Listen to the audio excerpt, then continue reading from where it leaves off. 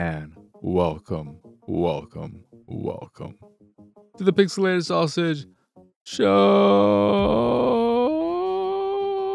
or something like that. I am, of course, your host, Mark Krishnez. Hi. I sound like a little Martian thing from Toy Story. Hi. As you can tell, I did not go back and look at the old way I did the intro to get a refresher on my much needed frame of reference in terms of what I used to do. So we're just doing what we just did. Hi. I don't have all that much to talk about news-wise or anything along those lines. I'll probably get right into what I've been playing, which includes the Plucky Squire, Perennial Order, Anarkade, Leo, the Firefighter Cat, Ikonei Island, an Earthlock adventure, and Road Defense Outsiders. But before I get to all that, I have been making a lot of poor decisions with my streaming games and my Attack the Backlog games, where I've had a bunch of stinkers as of late. We had Kenna episode 2, the last episode of that just went up, and then there'll be the break. And then it's going to be Golf Story, which I did not have a good time with, followed by, I believe after that, it's a single episode for Riders Republic, which was okay. Then Spider-Man Miles Morales, which, more Spider-Man. And then we just got through 2 nights of Exoprimal, which I didn't particularly enjoy. And I know there are fans of that game that talk about how it opens up after a certain amount of time, but I'll talk about that more in the Attack the Backlog for it. But I looked into how much time until things open up, supposedly, and I don't know how they exactly open up, but if you want me to wait that long for some kind of change, you better make what I'm doing in the now engaging enough and interesting enough and fun enough for me to want to power through. And Exoprimal did do it. What a weird game. I'll discuss that more in its specific episode, though. But I feel like I need something real meaty now. But then I also don't know if I'm in the right headspace to get lost in a world the way the world would deserve. Maybe it is truly time. I almost played Dragon's Dogma 1. Maybe it is time to finally play that. But I don't know if I would prefer something that's meaty, but still narrative driven in a very handholdy way. Something that has a long story and it's just a much more guided thing. Not quite to the level of Final Fantasy 13, but something like perhaps a Persona or a similar game. I'm humoring Kingdom Hearts, but I look at that and I think the last time I played it, I found the combat not that great in the little bit I played of it. And do I want to frustrate myself with that game? Or do I just want to put it on easy and experience the story? Why am I playing the game? Is it for the story and the nonsense of it, or is it for the gameplay? And you can't change the difficulty afterwards, so that's a big question there. A lot of questions. I've been humoring some second runs too, since we're going to have quite the backlog, the cushion, the schedule of Attack the Backlog episodes.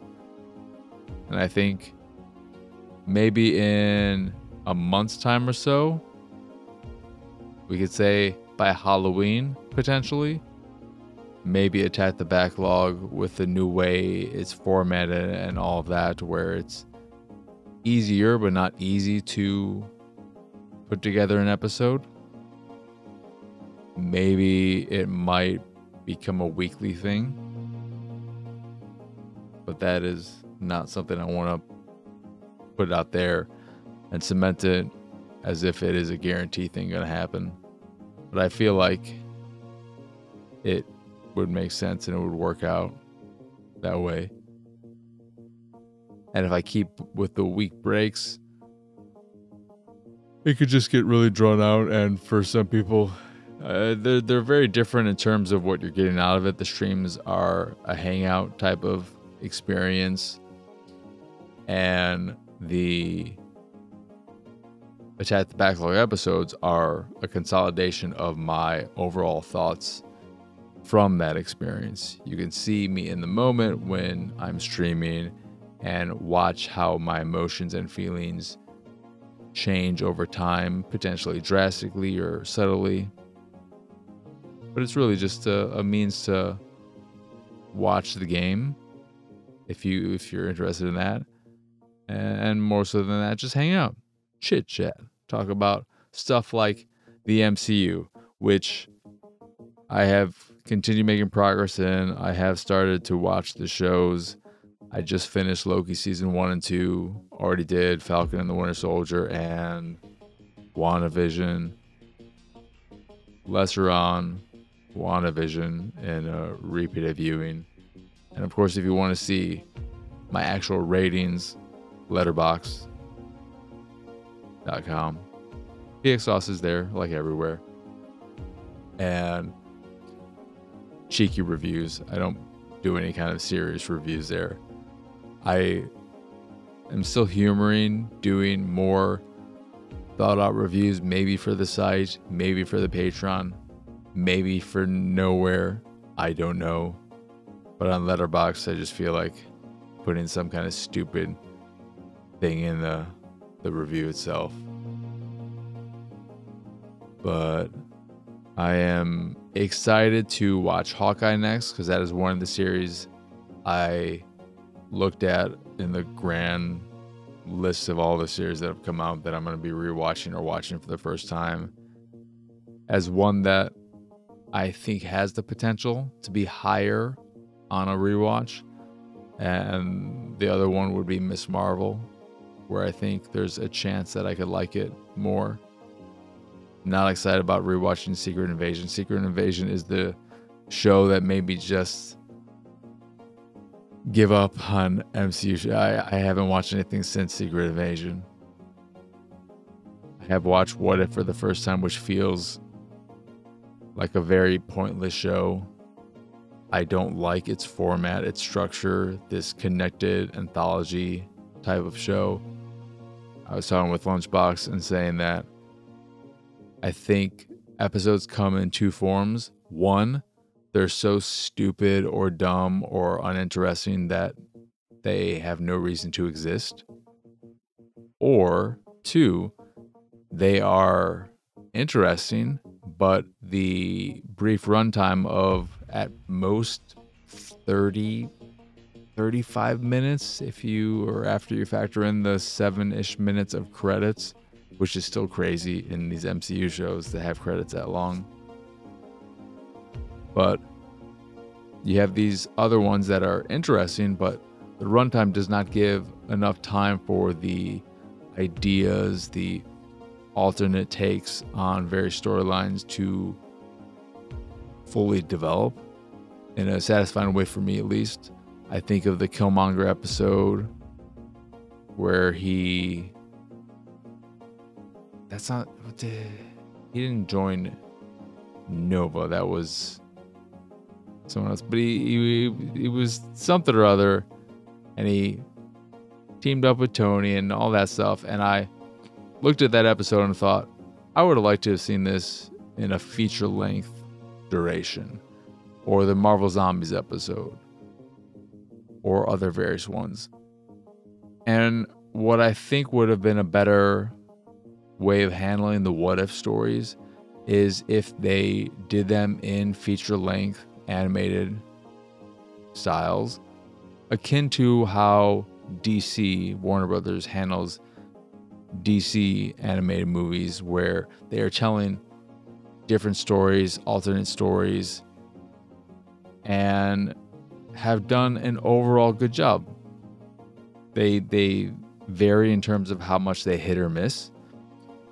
I think I haven't even watched it, but I just remember the trailer for The Killing Joke looked really, really bad.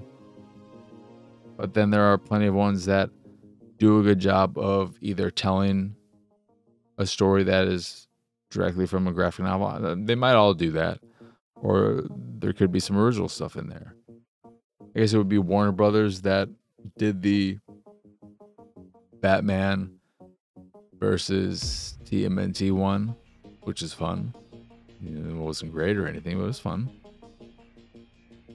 But I think that would have been a better direction for the what if stories. But that's not what we got. Instead, we get these short episodes that are either too short to explore cool ideas enough or just super dumb. The Thor party episode, where the fact that Loki isn't taken in by Odin means Thor turns into this party animal, and Loki is his best bud from another mother. Whatever. Okay, fine. And then the way in which all of those stories start to intertwine and feel more important than just these tangents is a little annoying to me as well. Can fucking something just be its own thing? Does everything have to eventually meld into this giant MCU pot of fucking, I don't even know anymore? Everything after Phase 3 has just been messy. And yeah, there are some bright stars in Phase 4 onward. Loki overall is great. I think Season 3 or Season 2 is pretty weak overall. It has its high points, but there are things I don't love about it. It gets super convoluted. I remember there's a part about 14 minutes in episode 5 where Loki is talking to Obi, is that his name? The guy from Everything Everywhere All at Once, and of course Short Round from Indiana Jones and not the Last Crusade, Temple of Doom, and the Asian kid from the Goonies. I don't remember what his name was in the Goonies, but I loved him. He's my favorite character from the Goonies because I loved his gadgetry and creativeness that really, surprisingly, more than a lot of things, that specifically, that character inspired the hell out of me because I had this giant tub of hand-me-down toys and random knickknacks that I would combine in various ways to try and make hybrid toys.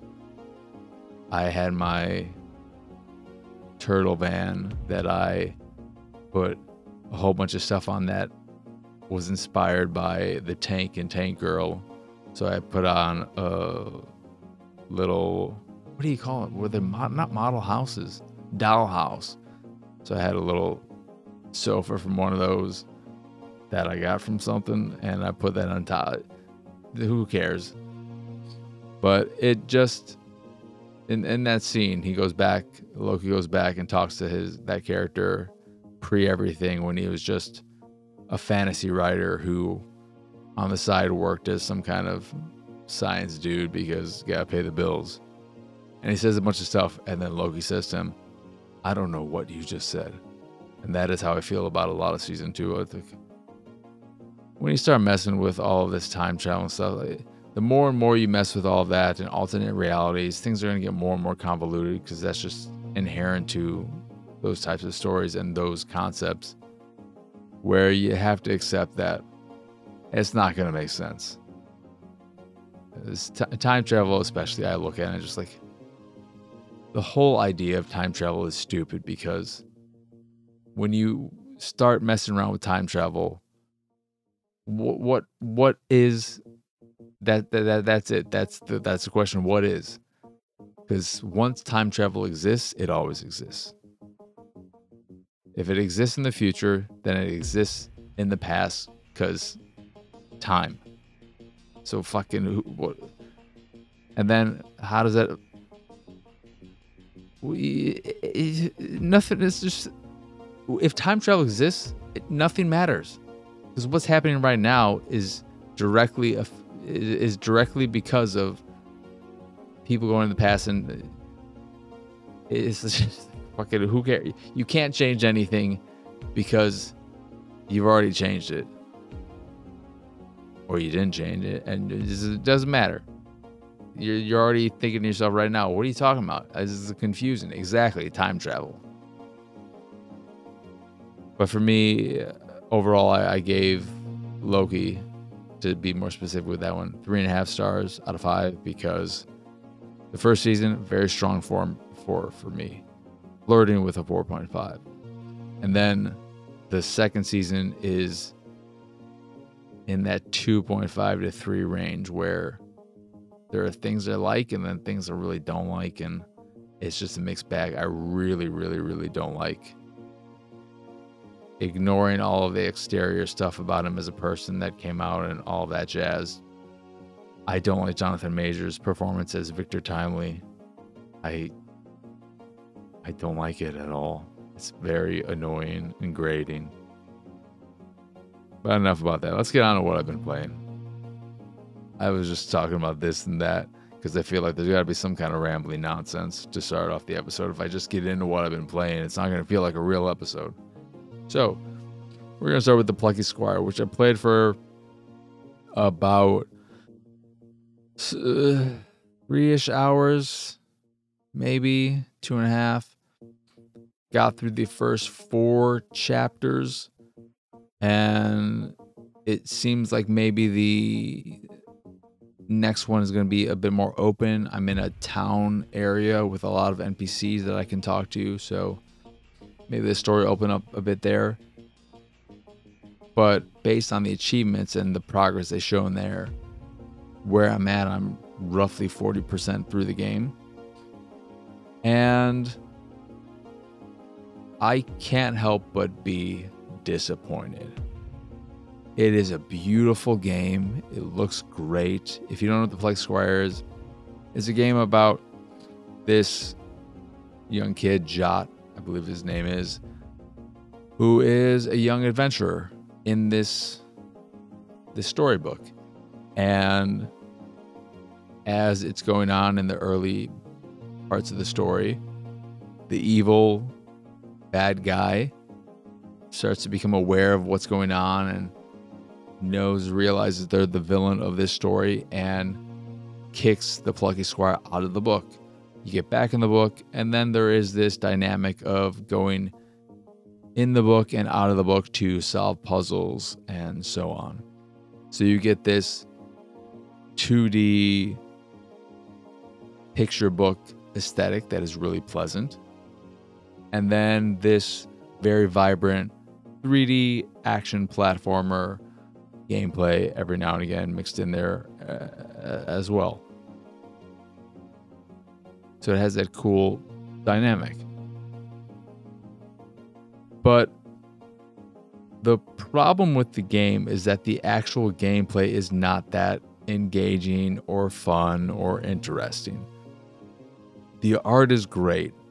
The story is fun, simple, whatever. It's very typical stuff so far. Maybe it'll get different over time. But the vibe of the story that I would most compare it to is the Smurfs. It feels very Smurfs-ish without it being about nothing but blue people. But the villain feels Gargamesh, whatever that character's name is from Smurfs.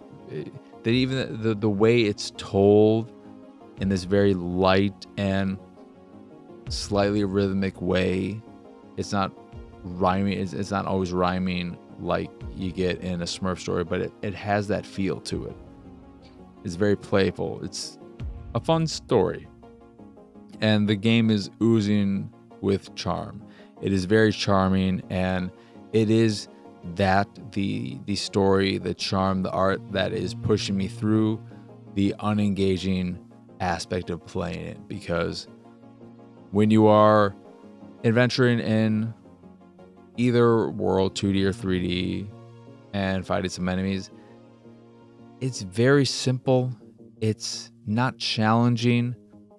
And then when you are tasked with doing puzzles, a lot of which are in the 2D area, and a lot of them, because it is a storybook, involve you seeing small little sentences, and there is a word that has some sparkles coming off of it that you can hit and knock off and switch out with other words to change the environment in various ways, or change the time of day, make a staircase larger so that you can get through it, fix a broken bridge, etc. You are doing a lot of tedious work of moving these words around, and then in some cases getting out of the book to flip through the pages, go back a little bit to get a word from a different part of the book and then bring it to the other part. And that form of puzzle solving was interesting for a little while, but it's already become kind of dull. And part of that is because there is some fun to be had with using words to make weird things happen, and there are a handful of achievements around doing some of that. From what I've seen so far, there isn't a lot of creativity for you to mess with. It seems like puzzles can only be solved in one way. Because there was a time where I made a bridge or some staircases very large, but I couldn't get through them, even though I would if, but this NPC character was standing in the way when I did that. And the only way I could really solve it is to do what it wanted me to do, which was just fix the bridge instead of making it very large, or whatever the exact case was. And then the combat is very simple. You got your sword, you just hack and slash, dodge roll, and then every now and again it'll throw in some kind of gimmicky gameplay element, typically with boss type fights. One where you were doing a boss fight in a punch out type of style, and another where you had a bow and arrow and you were just moving a cursor on the screen and shooting some bugs with it as they moved around. And those are yet another weakness in the gameplay, where they are these tiny little things you're just doing for specific things in that specific moment. They're incredibly shallow and not fun. They are a poor imitation of what the inspiration was. The punch out section doesn't feel anywhere near as good as actual punch out. And you might be saying, well, I wouldn't expect that because it's just this one little part. Well, I'd expect something from it more than, it just felt like a waste of my time. Why are we even doing this? If it's not going to feel good, why are we even doing it? Because you're just making me think of the better version and making me think, well, why am I not playing that?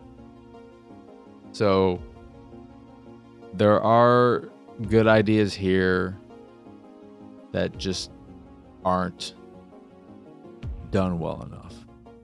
It has the charm. It has the story, which is something, if you've been a listener for a long time, you know that stories often don't do a lot for me. But here, I'm interested in the story of Jot and his buddies as they're going through this thing and wanting to get back to the adventure. It's a very beautiful game, but it just doesn't quite land where it's most important, and that's in the gameplay. But that is, again, the Plucky Squire. Next, we have Perennial Order, which I played a bit of. And this is a very, very cool, funky game from a purely visual standpoint, and also a story standpoint where you are this corpse-ish character that feels very hodgepodge. A lot of the game, it describes itself as a 2D plant-based eldritch horror boss rush game. And that is apt. The world, the characters, the enemy, everything about the world and the art feels like it took a bunch of thrown out materials and just stitched a whole bunch of stuff together in a very, very cool, funky way. It's all very 2D and feels like someone took a bunch of dirty pieces of paper, crumpled pieces. It's very funky looking and reminds me of some of the more funky out there Xbox Live Arcade games from the 360 era. It has kind of that funkiness of a Xenoclash or some of the better Xbox Live indie games from the old Ikonei days that I find very, very appealing. And the way the game works is that you are going through the world, learning more about it in a fairly organic way, and getting to various bosses of different areas. And what'll make it appealing to some and unappealing to others is that it is a one-hit death game. So you die whenever you get hit. Just once, you're dead. Go back to the last checkpoint. Pretty generous checkpoints. You can play cooperatively low, which could be cool. But the boss fights themselves are very pattern-based, and the patterns will change through various stages. So once you get a boss to a certain stage, the patterns will change, and it's very much so about you learning all the patterns of a boss upon repeated tries and figuring out how to get through those. Because at your disposal, you have initially just a sword, which feels more like a fencing sword. And as you defeat bosses and progress, you'll unlock new abilities that you can use. You equip which ones you want. So something that will, you collect these 3 wisps, I think, at the very beginning, that you can utilize for either dashing out of the way of attacks or building up an attack so that it's more powerful. And I find it all very, very fascinating. I don't love the combat though, because the combat is tied to the right analog stick. It's just melee now. Maybe there'll be some ranged weapons later. But the way it works is that you push the analog stick in the direction you want to attack, and you hold it and then let go when it reaches the top of this meter to do a strong attack, to do a critical attack. It feels very much so like taking the reload system of Gears of War, active reload, and incorporating that into melee combat by having you push in the direction you want to attack with your sword and holding it until it gets to this meter, gets up to this meter and hits this sweet spot, and letting go at the right time to do critical attacks. There is some satisfaction there, but it also feels a little, the more I play it, the more I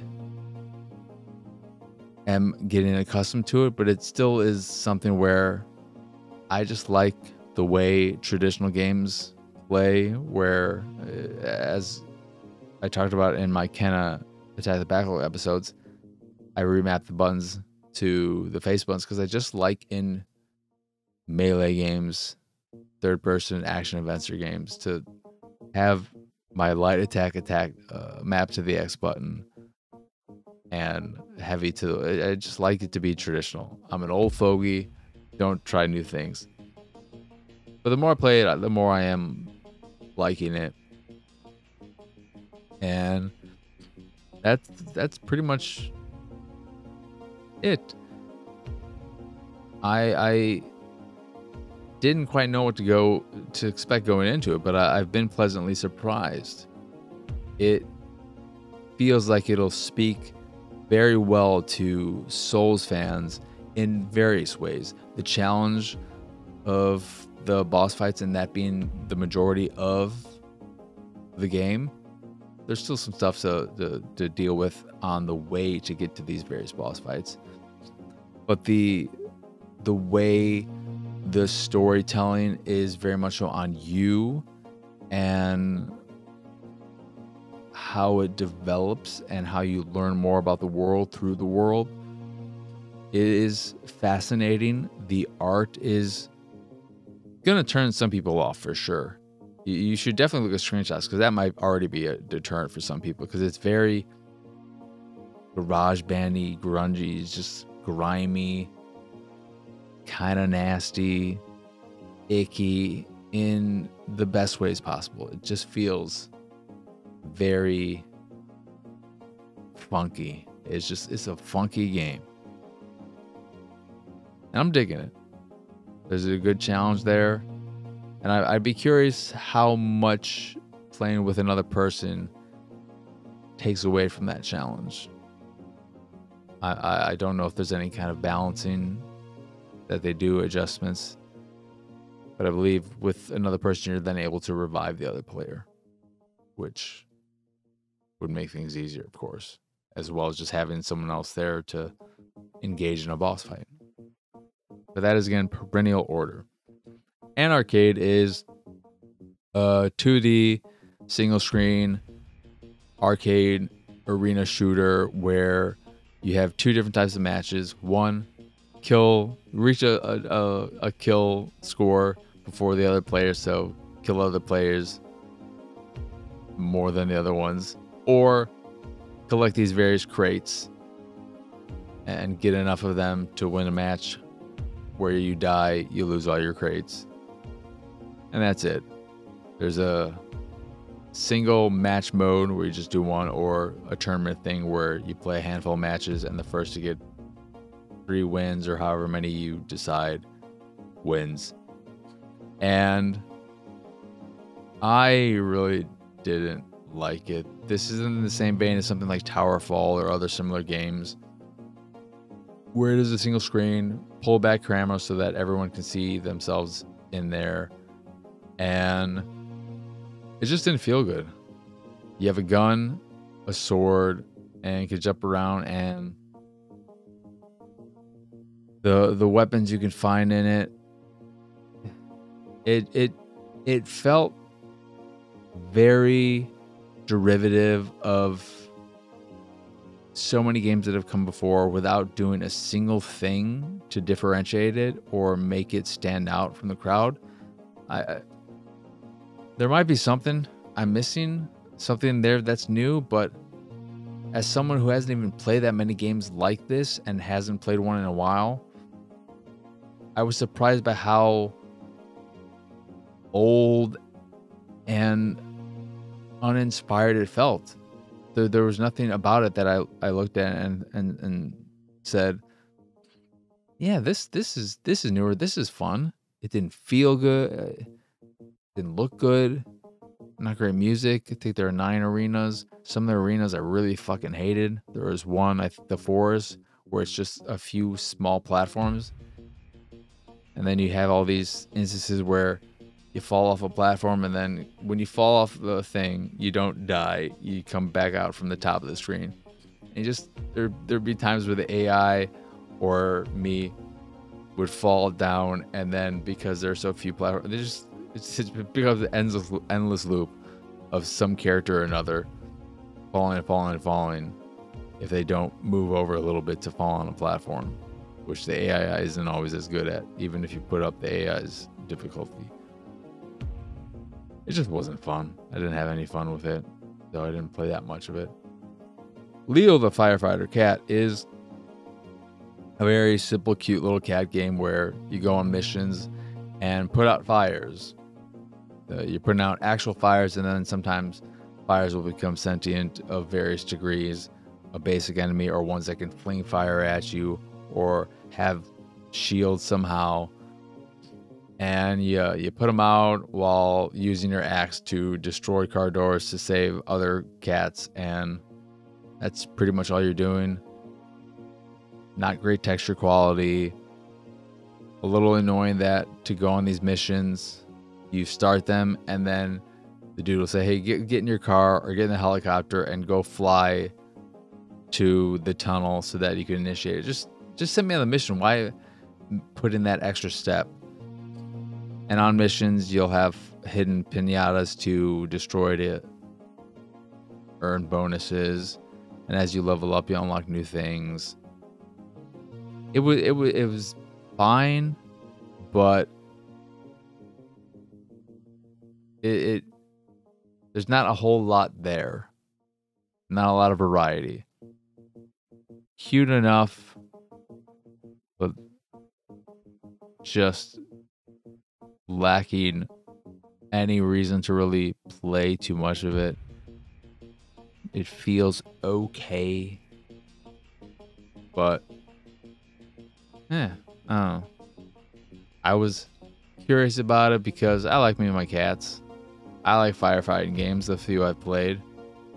The more I think about it, even with its few issues, that Fire Girl DX, something along those lines, quality game. Whenever that's on sale, you should pick it up. Good, it would make a great Switch game or Steam Deck game. That one. But Leo the Firefighter Cat, it's okay. It's okay. Just putting out fires and saving, rescuing cats. And that's that. Ikonei Island and Earthlock Adventure is part farming sim, part adventure, as the title puts it. I believe the Earthlock games, Earthlock, were more traditional, old school, turn-based RPGs. And this is different in that you shipwreck on an island with 4 different people who you can switch between. They all have their own inventories, their own looks.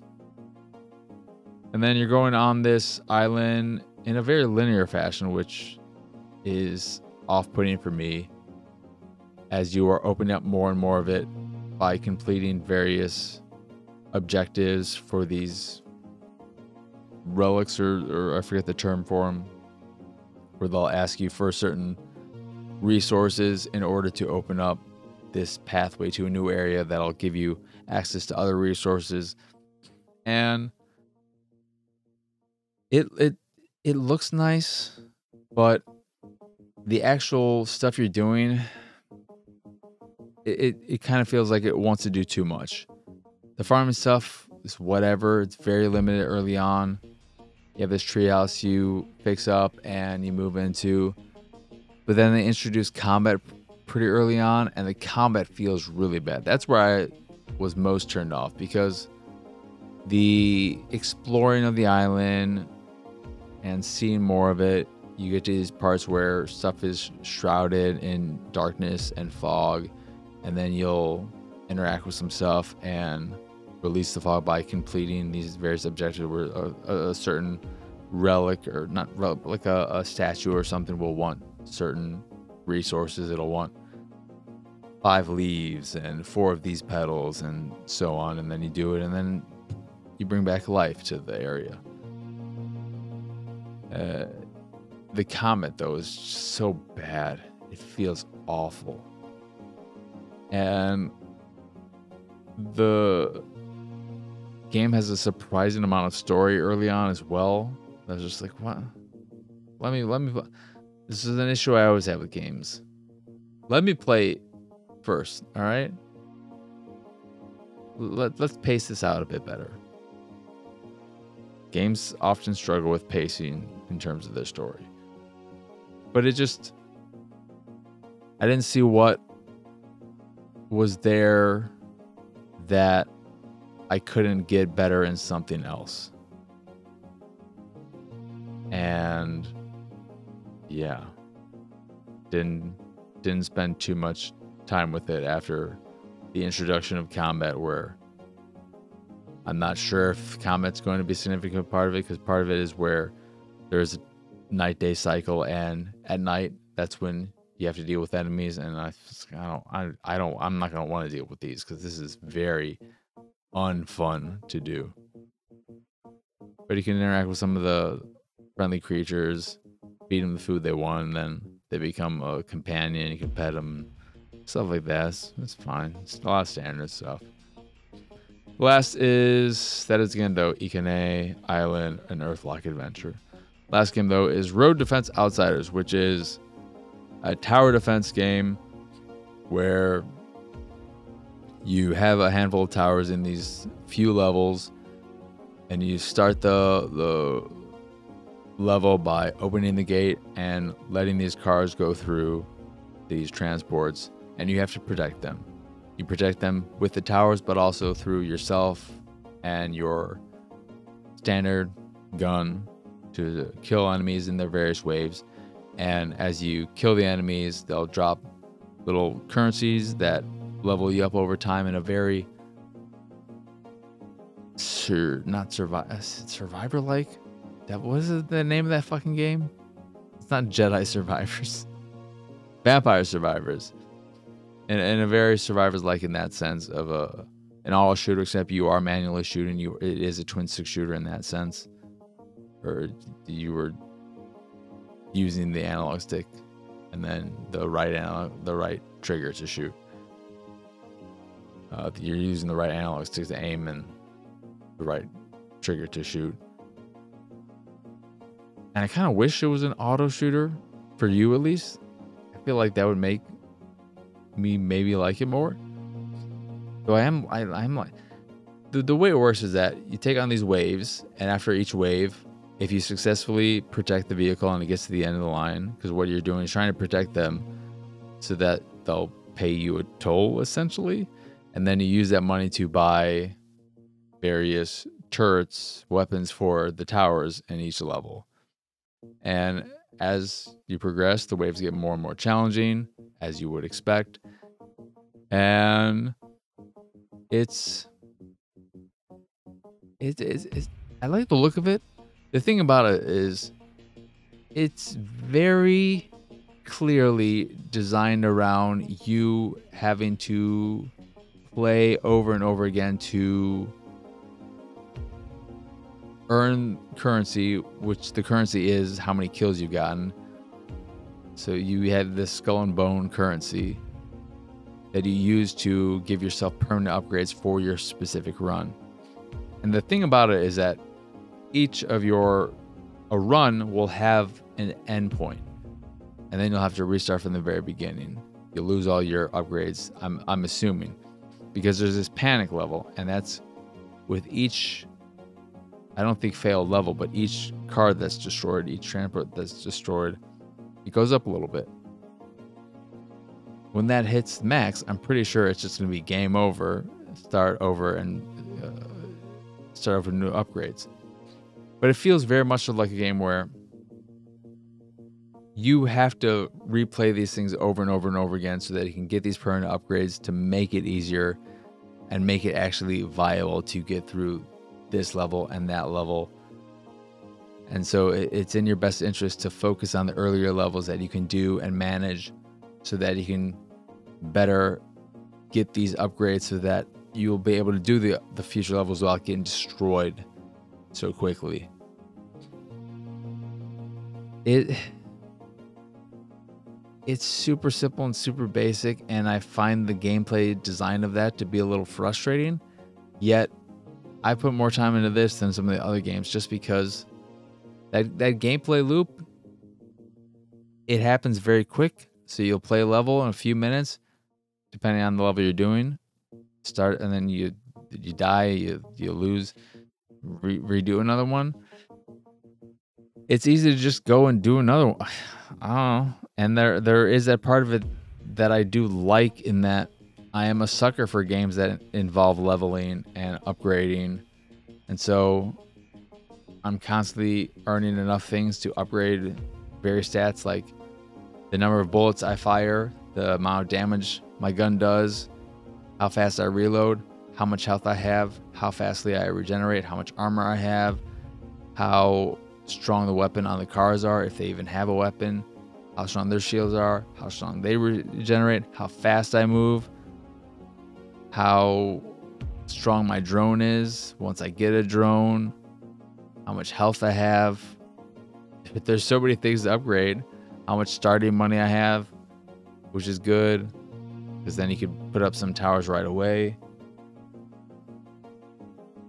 I'm not going to say it's a great game or anything, but there's just other... I'm just a sucker for it, and you may be a sucker for it too. That is, again, Road Defense Outsiders. And that is it for this here episode of the Pixelated Sausage Show. Once again, I am Marcus Nez. Y'all can find me pretty much everywhere at PX Sausage. If you enjoy this here show or any of the stuff I do and what have you, you can support me and my nonsense over at patreon.com/PXS. There you can get access to a monthly Q&A, some fancy Discord roles, a private Discord channel, random drops here and there, and more depending on your tier. Or you can just support me to support me if that is your fancy.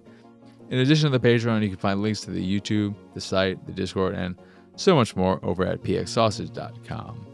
But that is it.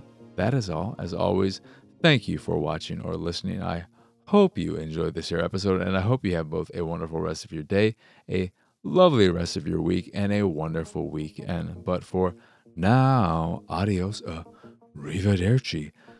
Bye.